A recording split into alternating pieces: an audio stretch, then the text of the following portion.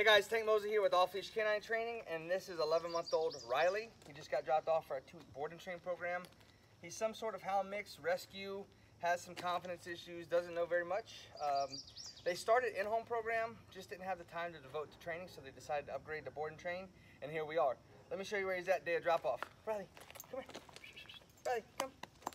Oh, good boy. Hey, sit. Sit. Sit. Sit. Sit. No, sit. Sit. Sit. Sit. Down. Down. Down. Hey, how about place? Hey. Place. Place. Place. Place. How about heel? Come on, heel. Heel. Heel. Heel. Heel. Heel. Heel. Heel. Heel. Riley, heel, this side. Over here, heel. Heel. Heel. Heel. Nope. Okay. So there you have it. Fresh, clean slate, young dog. Gonna do some confidence building, gonna make him super amazing around distractions. Stay tuned for his progress. Riley, let's get started. Come on.